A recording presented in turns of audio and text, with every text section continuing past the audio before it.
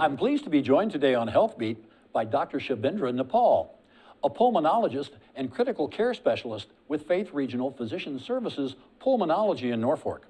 And today we're talking about pulmonary hypertension. So, Dr. Nepal, what is pulmonary hypertension? So pulmonary hypertension is having high blood pressure in your lungs. Similar to we have high blood pressure in the rest of the body, we call it systemic hypertension, which most of the people are aware of.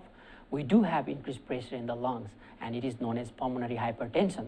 So most people with pulmonary hypertension present with shortness of breath. And that's when we try to dig into what is the reason for the shortness of breath.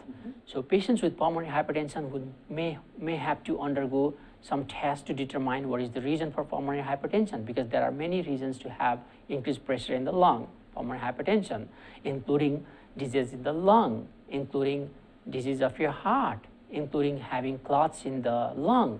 So that's when we try to focus initially to find out exactly what is the reason for pulmonary hypertension, because the treatment depends upon what you have and what caused the pulmonary hypertension. So what would be some symptoms that I might have that would clue me into that? Shortness of breath. Okay. So that's the foremost symptom that you present with when you have one. pulmonary hypertension. You can also have swelling of your legs. You can have some cough as well.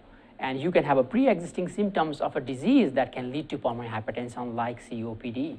And is that prevalent in our society? Pulmonary hypertension in itself is quite prevalent in our society, but as I said, some of them are the cause of COPD, which is fairly common in this part of the country where a lot of people smoke, and also results from heart failure, which is also fairly common. Well, that's very good information for us to have, and we want to thank you for being here. Thank you. Yeah. And that's Health Beat, brought to you today by Faith Regional Physician Services.